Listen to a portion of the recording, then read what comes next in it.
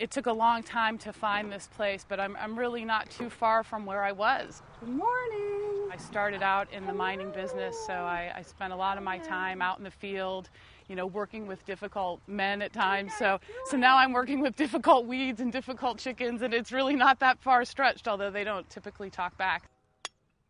I think beyond, the stress of the corporate job, I think that there was a self-fulfillment that was missing. Okay, good morning. I was always executing someone else's vision, someone else's strategy. And so for the first time, I'm in a position where I'm doing it all myself. I'm not answering to someone else. If I fail, I fail. So we have a certified organic farm, and our primary focus here is to grow staple crops.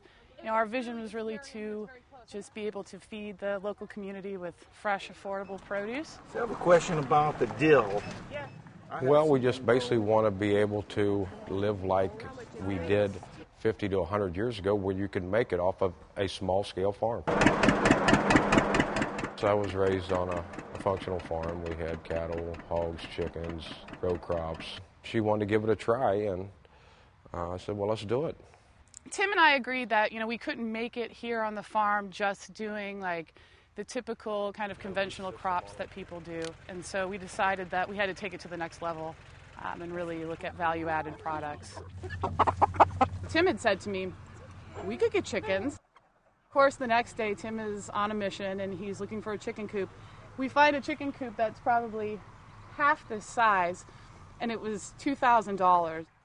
Tim all of a sudden gets the brilliant idea, and now, $500 later, we have a school bus without seats, without engine, etc., and we're able to use it as a mobile chicken coop.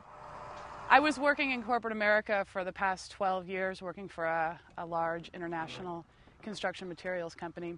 It was a lot, it was a tough job, and I think Tim and I had talked a long time about kind of throwing in the towel and becoming farmers, and we had bought this property just as a hobby, really.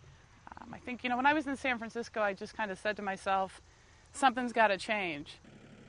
So Tim picked me up in a truck, and we pulled everything back here to the farm, and I haven't looked back.